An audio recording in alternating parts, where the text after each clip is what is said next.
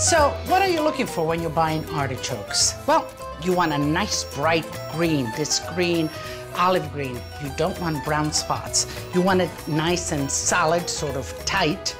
And the leaves also, nice and green. When the tips begin to be brown, that's a no-no. And then look for a long stem. That ensures that the artichoke itself has food while it's waiting to be bought.